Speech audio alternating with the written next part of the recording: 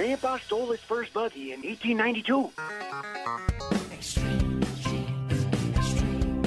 I met your grandma pig slopping in 46. Oh, every Christmas we'd visit my Uncle Fred in prison.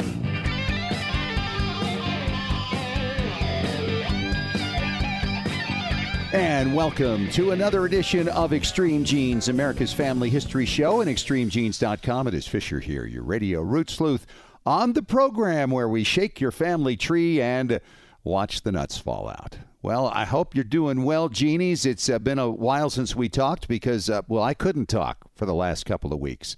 And came down with a nasty bug right after Roots Tech, actually. My wife has gotten it now, as I've gotten on the mend, but she has been tested, so no COVID here, just the nasty flu bug, and that we don't hear a whole lot about, but that's affecting a lot of people as well. But it's great to be back with you. We're actually doing the show for the first time from my home studio as we socially isolate. It's great to have you along. David Allen Lambert is back, of course, from the New England Historic Genealogical Society and AmericanAncestors.org. He is the chief genealogist there. David, how are you, buddy? You staying well? I'm doing well. I'm actually at home with my family and staying out of Beantown for a little while. Yeah. But I want to say, for the first time in history, Fish, we can actually help save the human race by laying in front of the television and doing nothing at all. Doing nothing at all. This is it. I mean, past generations have been asked to bear arms and go out and defend the country. All we're asked to do is just stay home and let our 401ks crash. But, that's a whole other story from there. So anyway, I've done a couple of things in isolation. First of all, as this was just first coming on, I actually broke open a line, and I've written about it on my blog on our weekly Genie newsletter. And then at the back end of it, I actually found some DNA matches that exposed another line of descent from one of my Revolutionary soldiers. So it's given me a little something to do there. Oh, and then there was the experience, Dave, of the 2020 census. Oh, yeah, that's pretty disturbing, isn't it? Oh, my gosh. There's less information on this than, say, comparatively with, say, I don't know, the 1850 census, which had more. It's strange. It's bizarre. But, I'm thinking 72 years from now, my grandkids and great-grandkids are not going to be anxiously awaiting the publication of this particular census. I mean, just get on it, get it done. You're required to do it, and we'll kind of go from there. By the way, I got to mention, I'm very excited because at Roots Tech, we haven't had much chance to talk about it because, I couldn't talk. But Kara Porter's going to be on the show today for 2 segments. And she is the one who is putting together a place to analyze our heirlooms for DNA. And we're talking about envelopes and hats and jewelry and all kinds of things. They're just getting started trying to figure out exactly, what the success rate might be for various items and how far back they can go. I recorded this, of course, before everything happened, and they were talking about opening on April 25th. That is obviously not going to happen as a public event in all likelihood, so keep that in mind. But we'll be getting to that coming up in just a little bit. I think it's going to be a fabulously fascinating thing, something we can all look forward to as time moves on, because obviously we just keep getting better and better with what we can analyze. Wouldn't that be something to have a hat from a great-grandfather analyzed for their DNA? My grandfather died 4 years before I was born. I have his glasses, and I'd love to be able to have a look at those. Well, exactly. And if you haven't put them on your own nose, it's likely to still have his DNA there. That's true. So the rule of thumb is never clean your glasses. Exactly. Yeah. Well, you never quite know what you're going to find when you open a book that you bought at a yard sale. Now, in this case, someone found in an old family Bible, which is, of course, genealogically valuable in its own right, they found a World War I draft registration card for Clem Claire Hubbard of Toledo, Ohio. And with the aid of a local genealogical group in the library, they were able to pinpoint it, and now the card is going back to Toledo. Isn't that cool? Yeah. I mean, they just went right to the genealogical department and said, hey, help me find descendants of this person. And they returned the draft card, and it's 100 years old. That is just so awesome, especially for the younger members of that family to have. Well, moving ahead with our stories, in my own home state of Massachusetts, we lost a 98-year-old Pearl Harbor survivor, Emery Arsenault, who was on a radar station located at Pearl Harbor. So another one of the boys from Pearl is no longer with us. Right, and a radar operator, no less. So he was one of the first to know something was coming in. That is very true. Well, one of the things that radar does is ground-penetrating radar. And out at Bloomfield Manor in Centerville, Maryland, they have used this to find graves. In fact, they found 11 of them. And this is for a family of Edward Bork. They could tell from a 1916 photograph that there was a little fence and some gravestones. Now the fence and the gravestones aren't there, but the graves still are. And ground-penetrating radar found them. Wow. And so they're hoping to take the home that's right there in front of it and restore it as an historic landmark. That's going to be really fun to see what happens with that once things get back to normal. Exactly. Hey, how many times have they misspelled Fisher? I mean, I'm sure they've added a C in there when they don't. Oh, I get that all the time. They want to make me a German and I'm a British man, you know? Well, for genealogy, one of the tips I always say is misspell the name. And that's what one person did. And he was able to find that he had an Aunt Ruby that he didn't know about based upon looking for someone else. And then he found that he had an Aunt Ruby, but he also found that the family had a child named Ruby who died back about 1908. They were only 5 years old. So sometimes misspelling a name can lead to finding other things. And he did this by finding a tree on Ancestry that listed this family member that he didn't know about. Isn't that fun? Always great to connect with people, even if it's with DNA or those shaky leaves occasionally. Absolutely. Like I was saying, Fish, I'm actually home for probably the near future. But American Ancestors and NEHS, we're still open in a way.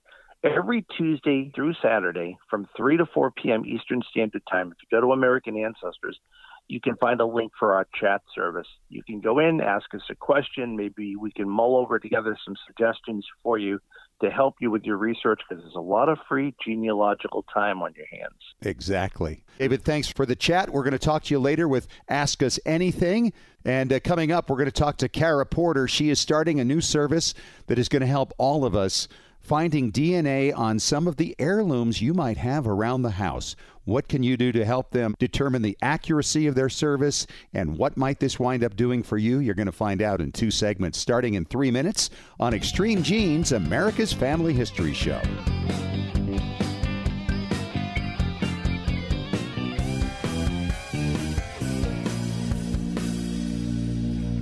Hey, Genies, it is Fisher, and it was sure fun to watch the Memory Web booth when I was at Roots Tech in Salt Lake City in late February, as so many people got to know my friends Chris and Nancy Desmond.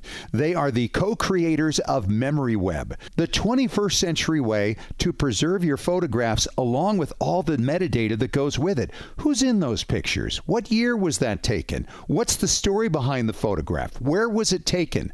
How would you like to be able to organize all your photographs digitally and then search them as if you were doing a Google search? It's really that easy. And you can find out how easy it is by going to their website, memoryweb.me/extremegenes. That's memoryweb.me/extremegenes. There is no product for organizing photos that you'll find on the market that's better than Memory Web. Find out for yourself. You've got the time. What a great project to be doing over the next several months. That's memoryweb.me/extremegenes. Have you hit a brick wall in your family tree? Are you unsure how to use your DNA test results to resolve a research question? Do you want to travel where your ancestors walked and need to find details before you go? Need help joining a lineage society? Whatever your genealogy research question, the answer is Legacy Tree Genealogist. Legacy Tree Genealogist has been helping clients all over the globe discover their story since 2004. Legacy Tree has carefully selected and trained professionals who specialize in hundreds of countries and languages, as well as probate research and DNA analysis. And when you need experts on the ground in the countries where your ancestors came from,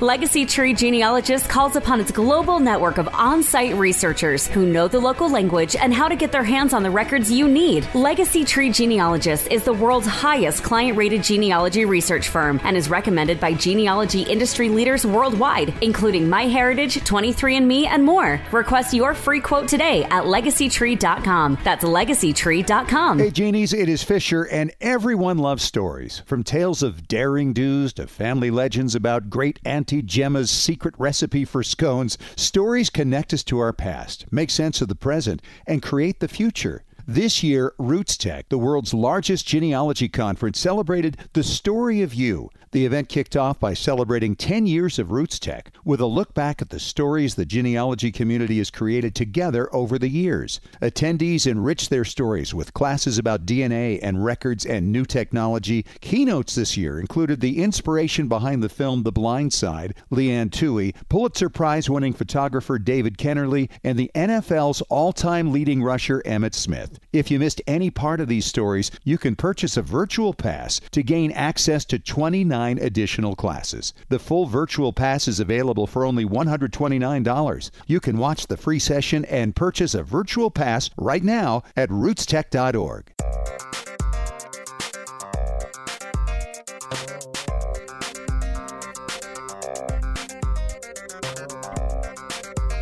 And welcome back to Extreme Genes, America's family history show, and extremegenes.com. It is Fisher here, your radio root sleuth. And there's just so much still to talk to you about from RootsTech in Salt Lake City, Utah at the very end of February. And I think perhaps the booth that really intrigued me the most was the one from Keepsake DNA. And I don't even know where to begin with this, but that's why I had to get Kara Porter on the line. She is one of the people behind it, working with the Utah Cold Case Coalition for law enforcement help, but they're also making some space in this new DNA lab to help family history researchers. Hi, Kara. How are you? Welcome to the show. Hi, Scott. Hey, thanks for having me. This is unbelievable to me, and obviously there is still a lot to be proven. And let's just start, first of all, talking about your background. You're an attorney, and yet you're making all this spare time to work with DNA, in large part for the Utah Cold Case Coalition. Well, that's how it started. The lab originally was being created just for forensic type things. But then, frankly, I have a passion for the genealogy part of this. I mean, I've been doing genealogy for 45 years, and even to the point of having my mother's biological father exhumed. Oh, wow. Really? And, yeah, actually, he died in 1963. He's a cold case homicide victim in Wyoming. Oh. And so I got a court order and had him exhumed for DNA testing for the genealogy part of it. And right. then I couldn't find a lab to test it for genealogy. There were labs out there that were willing to test it, for like crime purposes or something. Sure. But that was not my interest. And that's really what led to the formation of Keepsake DNA. And what did you obtain from your grandfather? We got a piece of femur and a molar. He had not been buried very professionally, I'll just put it that way. Okay. But we did get that. And even then, I had to pay somebody from the Arkansas Crime Lab to come down and get that. And I thought, there just has to be a better way for genealogists. And that was 4 years ago. And since then, we have been working on the genealogy side of the DNA testing. Right. Now, this grand opening of your lab is coming in Utah, in Salt Lake City, as I understand, on April 25th, right? Yes. It'll be a big bash. It sounds like it's going to be, because obviously there are a lot of law enforcement people who are really looking forward to this. How much of the lab is going to be devoted to law enforcement and how much to the genealogical side for the rest of us?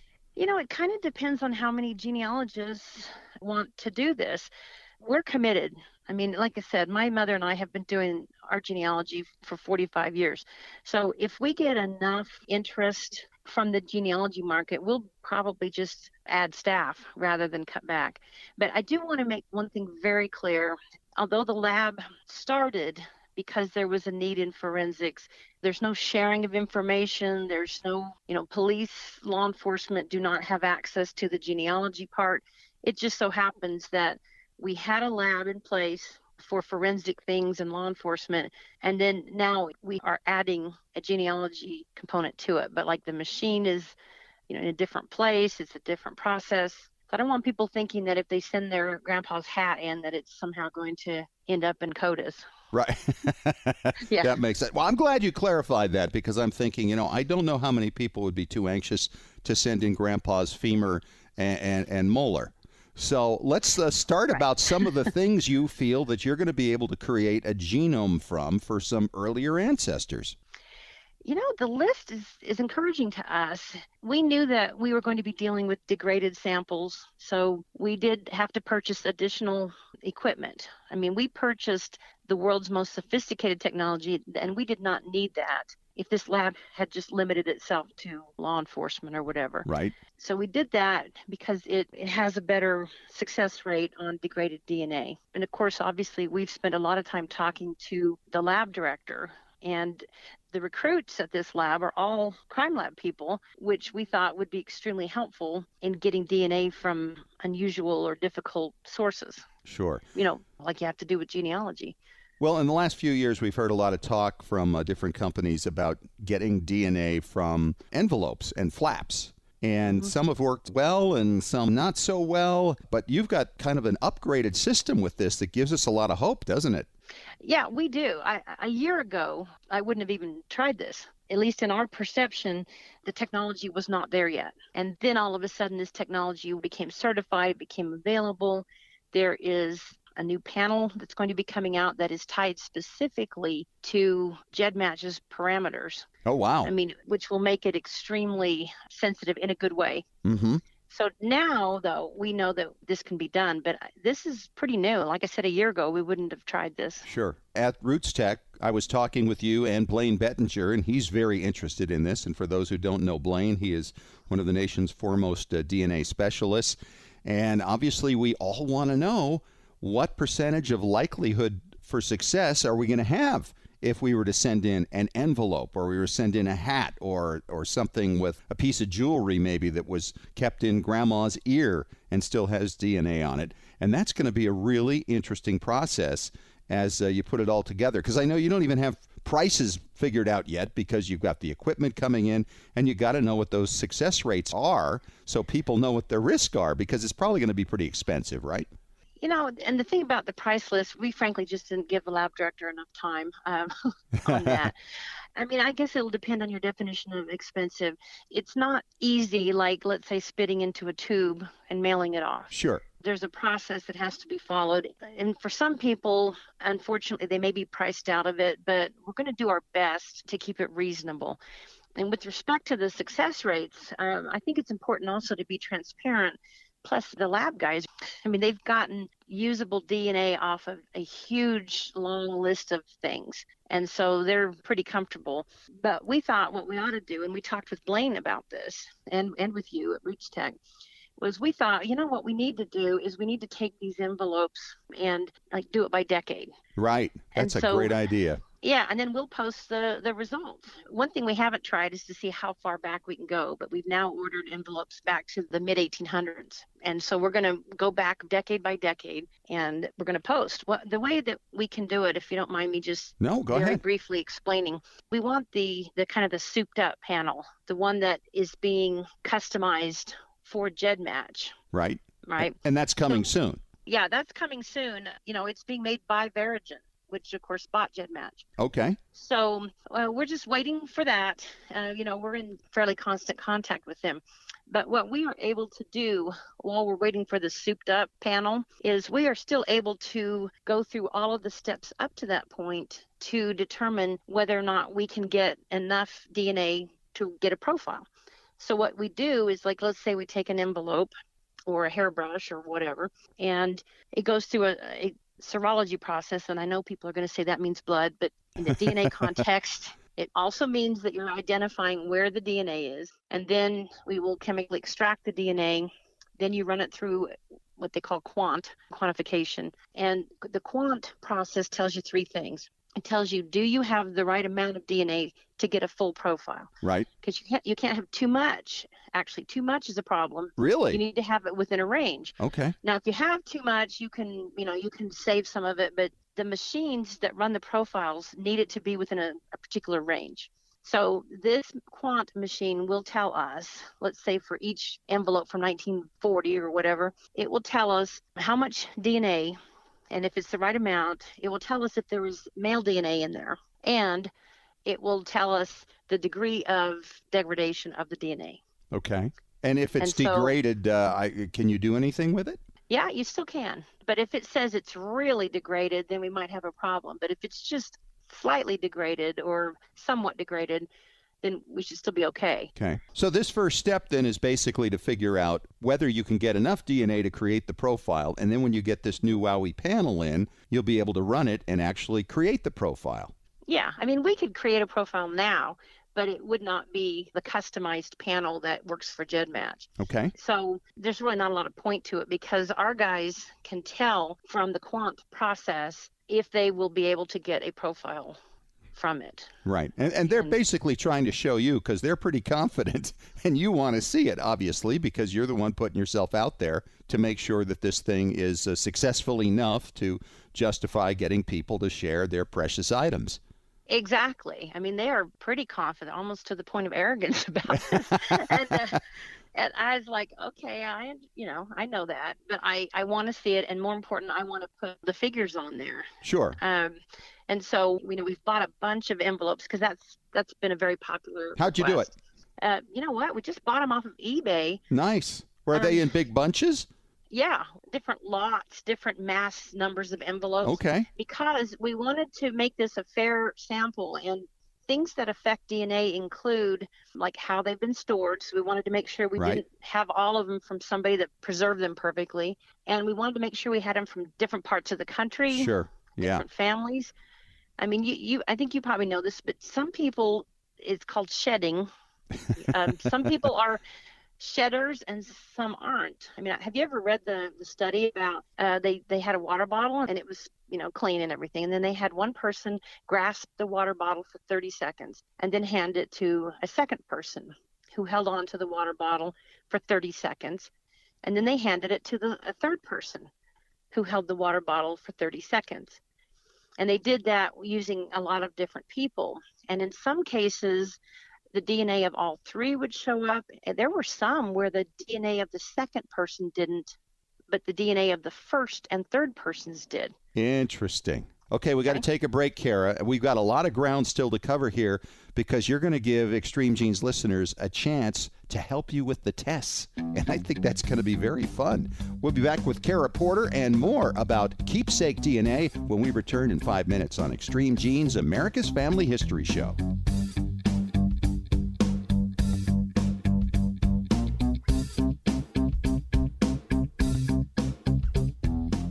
Looking for an easy way to show off your family history and share it with your family? Family Chartmasters offers beautiful custom pedigree art pieces and inexpensive family reunion draft charts in any design or size that fits your needs. With a free consultation at FamilyChartmasters.com, you can get started creating a new family masterpiece. Family Chartmasters has over 11 years of experience in creating and printing family charts. They can print any style of genealogy chart from any genealogy file and can create exactly what you're looking for. You'll work with a specialized and talented consultant whose goal is to make you happy. Decorative charts make fantastic gifts for all occasions. And with Family Chartmasters' option of ordering duplicate charts at half price along with your original purchase at full price, you can afford to give a family heirloom to each member of your family.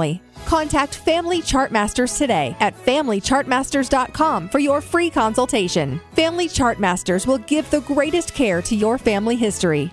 Scientific studies have proven that youth who know even a little bit about their family history perform better academically and have a greater sense of personal confidence and stability. Genealogy is its own incredible superpower that arms our children with super strength. But how do you get your child or grandchild interested in studying their family history? That kind of stuff is just for grandmas, right? Not anymore. ZapTheGrandmaGap.com leaps the generation gap in a single bound. Author Janet Havorka provides you with useful and timely advice on helping the young people in your life become engaged in their own family history. Janet has an entire collection of books to inspire the young and the young at heart in fun, interactive ways. She also offers creative tips and advice on her blog and in her free weekly newsletter. Stop by ZapTheGrandmaGap.com today to sign up for Janet's free email newsletter with 52 weeks of easy tips, free downloads, and order your set of resource books and workbooks.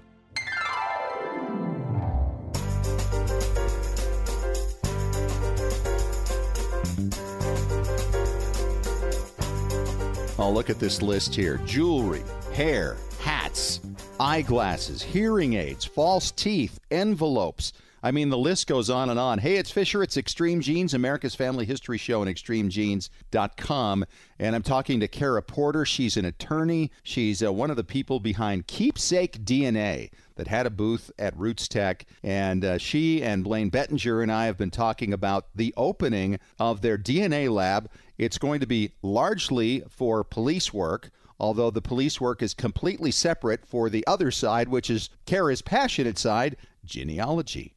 And Carrie, we were just talking about all you have to do to get ready for this and to double check the effectiveness rate as we go forward. So I know you need stuff. What can our listeners help you get? And what should they expect and what should they not expect? Yeah, and what we're doing right now, and if I can just clarify one thing, our lab director has been on board since last October, getting all of the equipment lined up and all of those things. The April date is the date that we're open to the public. April 25th. Right. I mean, the lab has been running samples, for a long time. It's just that now we're going to make it available to the public on DNA Day, April 25th.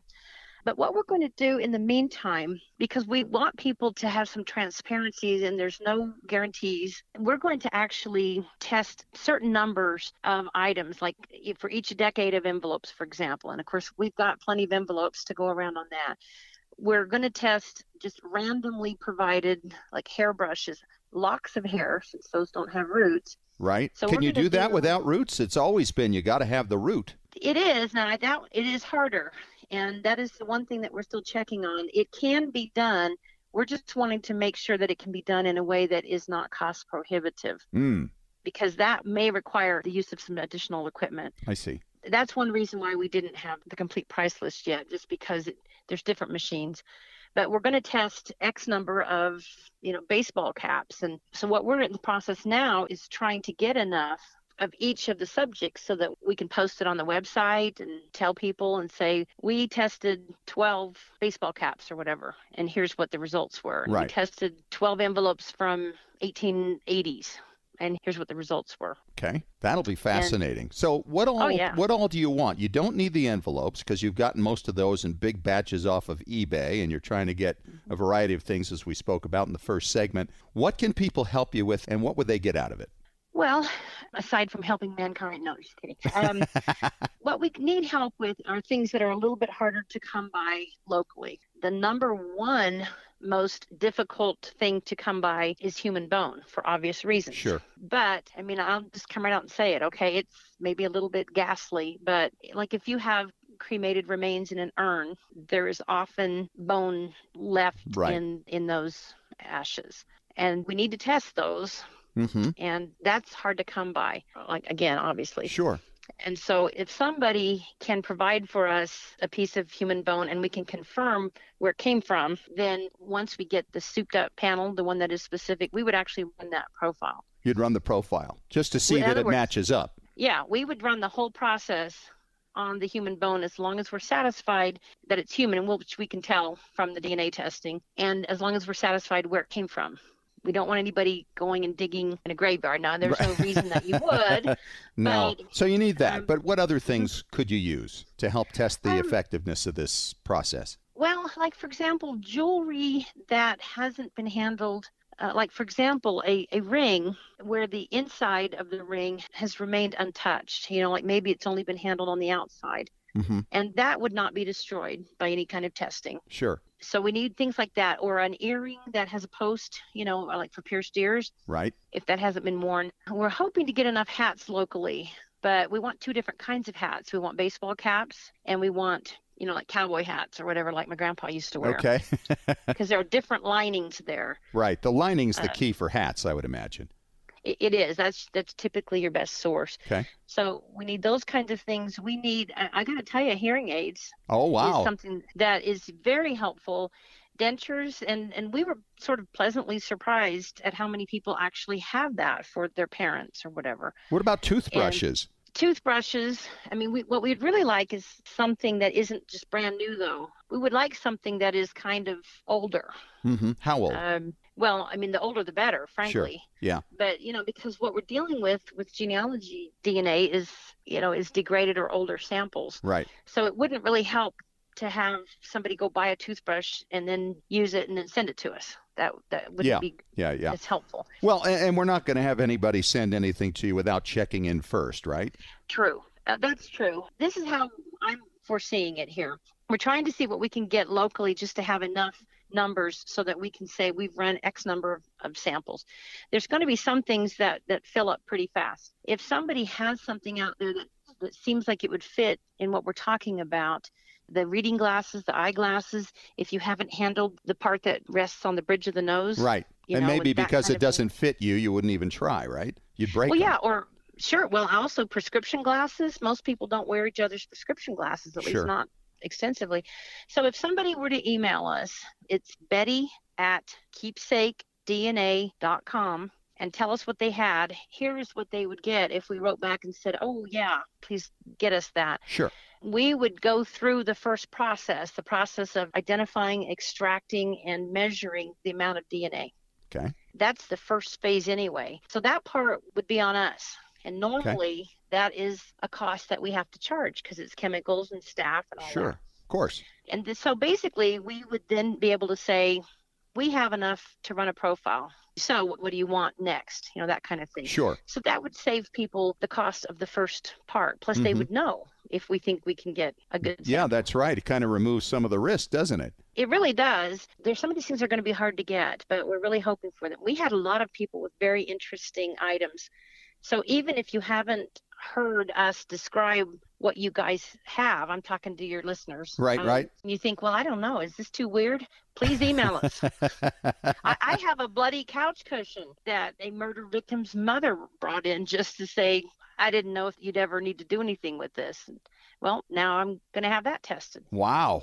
That's incredible. Well, and this is, of course, part of your love for law enforcement. And once again, we need to reinforce what you send in and do with this genealogical side of this lab has nothing to do with law enforcement. That's a completely separate branch of this lab, and it's really important that people understand that going forward. So once again, the email to reach out to Keepsake DNA is betty@keepsakedna.com.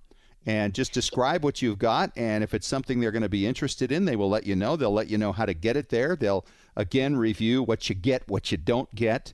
This is just the beginning, and basically you're helping Kara and those involved with this lab to basically calibrate what they've got so that they can tell everybody exactly how effective it's going to be and what we might expect from it. And I look forward to doing some of this to find out exactly what this does, because imagine if you got a parent tested, a parent who's been deceased for many years, or even a grandparent, and you come up with their genome profile, you could come up with matches that nobody living now could possibly match. Oh, I tell you, I can't wait. I've got my grandmother's envelopes sitting there right now. Ready to go. Yeah. I do just want to mention one thing about the fact that this lab has clients who are law enforcement. At this point, I don't think you could sustain a lab just on the genealogy. That's right. If it turns out that we can, then it will become a separate lab. And instead of hiring them to do this or whatever, it would just be a separate lab. But you wouldn't be able to do this unless the lab had other clients. Do you know what I mean? Absolutely. She's Kara Porter. She's one of the people behind Keepsake DNA. They were featured at Roots Tech, and the countdown is on till April 25th when you have your grand opening in Salt Lake City, Utah for the public. That's going to be great fun. Yeah, I hope to see you there. Kara, thanks so much for coming on, and we will be talking a lot, I think, through the coming year. Oh, yeah, for sure. David is back as we do another round of Ask Us Anything next.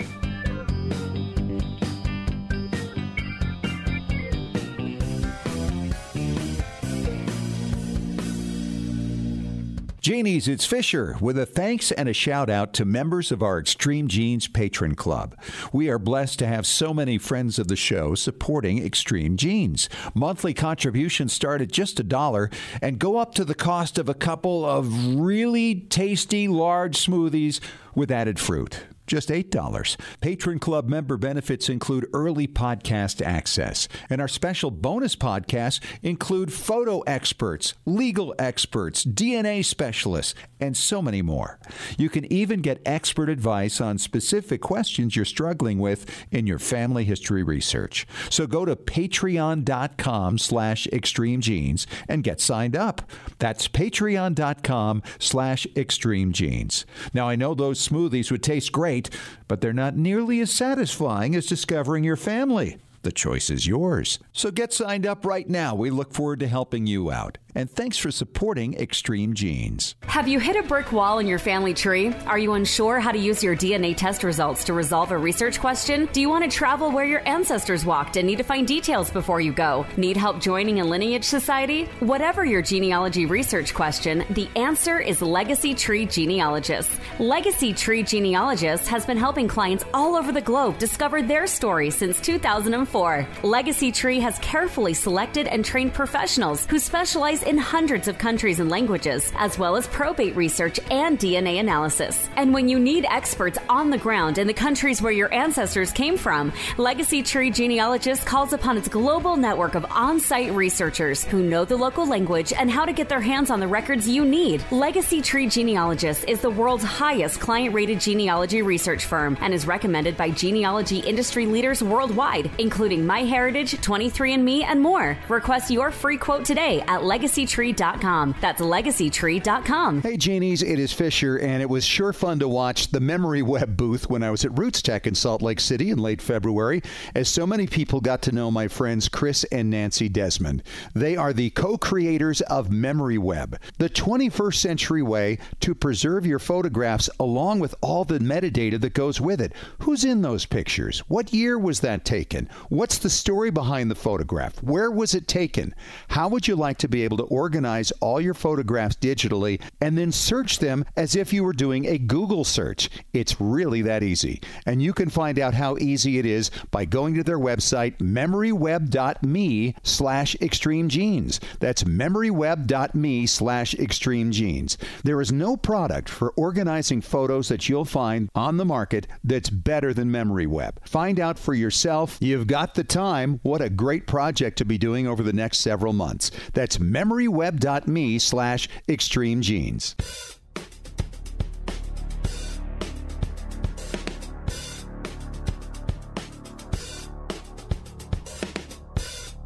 All right, we are back on Extreme Genes, America's Family History Show, and extremegenes.com. Fisher here, your radio root sleuth.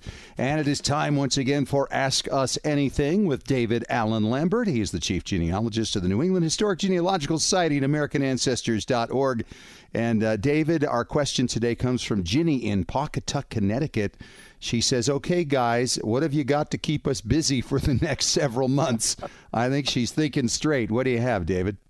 One of the projects that you might look at in your hometown, especially in New England and Connecticut, being from Pawcatuck, there were probably people that were in an almshouse. These are people that really don't have stories.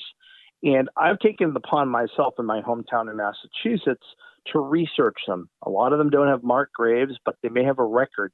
Maybe money was supplied for their care, or there was, food or clothing given to them. But actually, in a lot of places, you'll find pauper rolls where the states are actually supplying money to the towns for care. So say, for instance, you and your wife, Fish, had taken in an elderly person who lost her husband and she had no way to care for herself.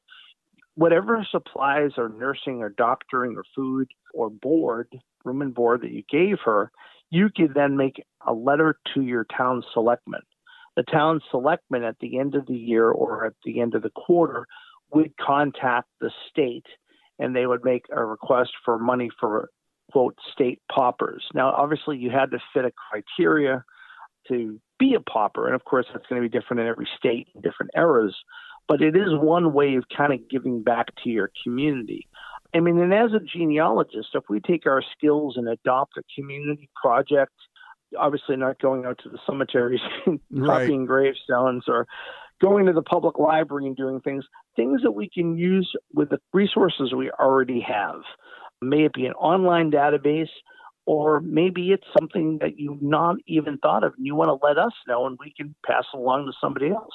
Exactly. You know, there's going to be a lot of time now on our hands because who knows how long this thing's going to happen. But it's going to be very interesting to see how much we can actually accomplish over the next several months. Yeah, I mean, you might be able to do work that would have otherwise taken you years to do, and hopefully we can all make it fulfilling for one another.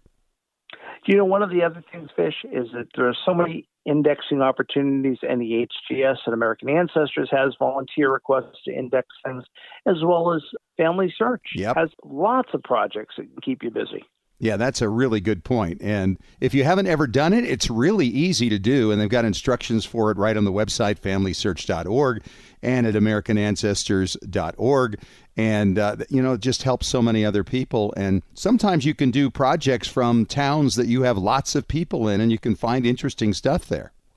Mm-hmm. I did that for a New Hampshire census early on with Family Search, and I got to pick the county and the part of the state that I wanted to do, and I did it. Wow. The other thing that you might consider doing is social media, of course, works for social distancing. Create a group on Facebook, maybe one for your hometown where people that can gather together and maybe virtually work on the project together. You might be able to find there's a lot of free time with your neighbors. And when this is all said and done and finished, you can all get together and celebrate what you've created, which I think is something to look forward to. That's a really neat idea, too. And wasn't there somebody recently who was helping people put together family history websites that they could all collaborate on? That's true. There's one called Name and Place. It's based in England, and they're having an American component to it. So nameandplace.co.uk. You can adopt a community, and there is a bit of a fee, but it's not very much. And hey, think of all those McDonald's meals you can't pay for anymore because you can't go to McDonald's. You can go and do some family history with it. All right, let's take a break. And when we return, we'll continue with Ask Us Anything on Extreme Genes, America's Family History Show, in 3 minutes.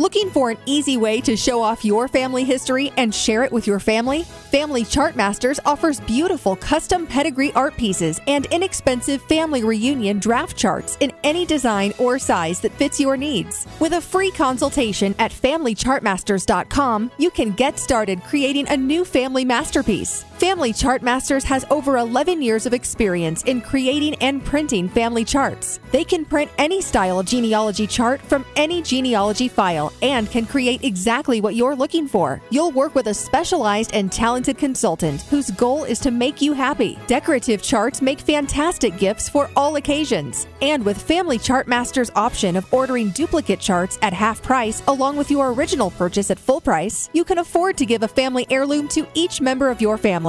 Contact Family Chartmasters today at FamilyChartmasters.com for your free consultation. Family Chartmasters will give the greatest care to your family history. When was the last time you heard your grandmother's voice or saw your family enjoying life back in the 1950s or 60s? If the reason is you haven't known what to do with your old recordings, videos, and films, here's your answer. The Multimedia Center in Salt Lake City. We brought in a video project to the Multimedia Center, and overnight they duplicated it to DVD so we could meet our deadline. The Multimedia Center, 2870 East, 3300 South, Salt Lake City. Open Monday through Friday, 10 to 6. Call 801-483-1717 or go to transferduplication.com. Genies, it's Fisher with exciting news. The Weekly Genie, the official newsletter of Extreme Genes, is here. It's your Monday morning briefing on what's happening in the world of genealogy and family history and on Extreme Genes. Get all the details of jaw-dropping stories of discovery and keep up with the latest techniques in family history research. Get to know more about your favorite Extreme Genes personalities, and it's free. Sign up for the Weekly Genie now at extremegenes.com or the Extreme Genes Facebook page. And when you do, you'll receive David Allen Lambert's top 10 tips for beginning genealogists from the chief genealogist of the New England Historic Genealogical Society. Sign up today for the Weekly Genie.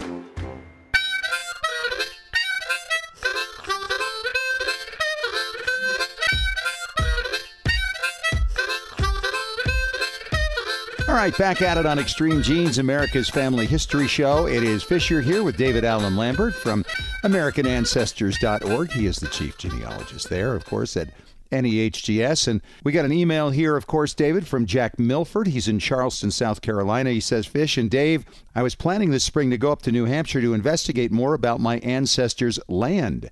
He originally bought 600 acres, but by the time he died in his 80s, it was down to like 60 acres.